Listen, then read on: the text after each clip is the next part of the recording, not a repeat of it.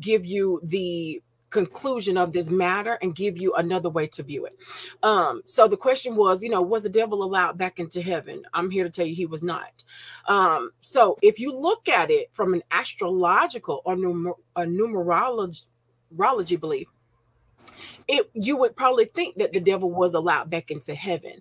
But if you actually keep it in context, what it says here is that the sons of God. Okay, who were the sons of God? Some people think that those were the angels, and there has been references or times in the scriptures where God referred to the sons of God as angels, but you have to understand, you got to understand your pretext and your context in order to know which definition it is. That's how Hebrew is.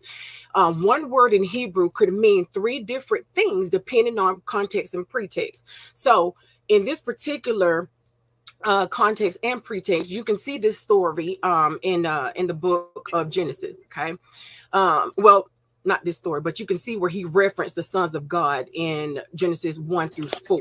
Okay, so here we know that these were holy men. These were human beings, men that obeyed God. They were also referred to as sons of God because there were two major lineages here. You had Seth's lineage, which was Adam's second boy, and then you had Cain's lineage, who was Adam's other child. Cain's lineage, they were not faithful to God. Seth's lineage was faithful to God. So in this lineage, he's telling us these things so that we know which lineage was obeying and which lineage was not. So now that we know that Seth's lineage was the ones who obeyed, this is where Job and everybody is coming through, right? So when he's saying sons of God here, he's talking about Seth's lineage. These are human beings, nothing supernatural about them. When they came together, to worship the Lord, this is what they did. And anytime, and even when we go worship the Lord, it is our belief system that God is there, God is watching, you know what I mean? So this is what he's saying in Job 1:6-8. When the sons of God came to worship the Lord on the earth, not in heaven. It's very important that we understand context here. On the earth. It don't say that.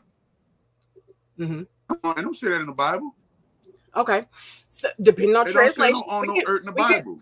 Okay, so we can go with a common translation, which we can go to maybe King James. The common translation is English. The common translation is English. For those of us who don't know Hebrew out there, for those of us who don't know Aramaic, for those of us who don't know Hebrew, for those of us who don't know Greek, for those of us who don't know all these damn languages y'all trying to intellectually masturbate, let's keep it to English. Because that's intellectual masturbation. I promise. So, all right, if we're going to analyze this, we're going to analyze this from an English perspective. And the English perspective say that the sons of God, they was in heaven presenting themselves before the Lord. And Satan came in. Yes, it does. You want to get the good book? Get your good book and read it. Okay. Hold on. I'm just answering your question. Where we reading from again? I'm still on Genesis. Wait a minute. I didn't ask a question. I was trying to show you that it's not on earth. No, you asked it. You said this when it was your turn. So I'm going back and I'm just addressing what I did not address when I was giving you the floor. That's all. So here I started in Genesis 6:1-4 so that we understand what holy sons of God are. So that's where we went first. Okay, so we can understand holy men are referred to as sons of God sometimes in the Bible, right? Okay. And what verse? And what verse? Genesis 6:1-4. And that son of God they were talking about is who? These are just holy men. These are just men who obey God. Let me go get my Bible, man. My Bible different. Okay. It says, Satan answered the Lord, I have been patrolling the earth, watching everything that's going on. Yeah. So mine say earth. Yeah. A lot of translations do. So that's Satan distinguishing that, number one, they're not on earth because God asked him where you come from, and he said to and fro from earth. Okay, so we know that he didn't say to and fro from earth. He didn't say that. Yes, he do. King James version do.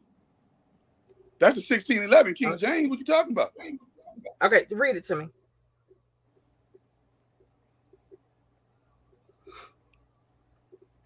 Okay. And let's go. Here we go. Now, there was a day when the sons of God came to present themselves before the Lord, and Satan also among them. And the Lord said unto Satan, whence comest thou? Then Satan answered the Lord and said, going to and fro in the earth, and from walking up and down in it. In it. Right. Right. So, to and fro meaning I've been back and forth. In it means I've been I was also in the earth, kicking it with the humans in the inner earth level too. Now wait a minute. If God and the devil got this big beef like y'all claim, and the devil is a lie, and the devil is all this, how can Satan, number one, walks into the presence of the council, whether it's on earth or whether it's in heaven? Okay. The last time I checked, when a criminal walks into a motherfucking police station, the police arrest him. They don't make a bet with him. Okay. This is his jail, for one. The earth is his jail. Well, like I told you before, he was able to have a conjugal visit when he presented himself before the Lord. This is his home. Okay, so when he got kicked out of heaven, wait a minute. The Bible don't say that though. Listen, it does in Revelations. It does. It does. No, it don't. Show us. Yes, it show us. Don't tell us. Show us, man. I promise the Bible you I don't will. say that. I promise you I will. So are you just said the Bible didn't say to and fro, and I just showed you that the Bible said to and fro. No, you didn't, because it says here on this earth. King James version. What you talking about? Did y'all hear that? Did y'all hear off the earth in any way, shape, or form? I didn't hear that. Okay. It says it right here. It says it. The Satan answered the Lord and said, going to and fro in the earth, and from walking up and down in it. Right. In the earth. To and We're fro, not in heaven. But then what I'm trying to tell you, wait, before you get to that part, you just said that the Bible don't say to and fro, and I just showed you that it does. No, I said from heaven to earth is not what he's doing. Everybody he's in heaven having a conversation with God. I'm sorry? He's in heaven having a conversation with God. How, when the men are right here on earth? And the devil himself says these are not men. These are the sons of God presenting themselves before the Lord. These are it says the Elohim. When they refer to the Elohim, when they refer to the sons of God as the Elohim. Check your Hebrew, because you like to bring a Hebrew up. I'm a Hebrew master. Okay. When they mention the sons of God in the Hebrew in Job, they say the Elohim. Elohim are a plural for gods. So they weren't talking about men. Context, pretext, sir. Context, pretext. We're going to just talk about definitions and meanings. We can, because I'll tell you. All right, so the definition. So when a son of God. You want Elohim, let me do so. Elohim, okay? We know. What does it mean? First and foremost, what does it mean? Hold on. We know that Elohim means God, okay? No, it don't. Now, no, it don't. Hold on. No, it don't. Hold on. No, it don't. Let me tell you something. Depending on context, pretext, it can mean. Bro, Elohim does not mean God. It never did mean God. Elohim never meant God. Sir. Do you have a Strong's? Do you believe in the Strong's? Yes, the Strong's dictionary, the Strong's concordance show you that Elohim means 430, God. 433 in the Strong's. Go get it. 430. I gotta go get it. I got it right here. And I got Google. I can Google it. Google. Go ahead. You're the one that's bringing the knowledge. You bring it. But the proof of burden is on you, sir, not me. The burden is on who? The burden is on you. I already brought my argument. You trying to refute it? How the burden on me? But hearsay and out of context content. You're not showing anything. You're speaking out of your mouth. What are you showing? Talking about you're all reading the Bible. Y'all all are speaking English. We all understand. And all I'm doing is answering the questions and keep it in a proper context. That's it.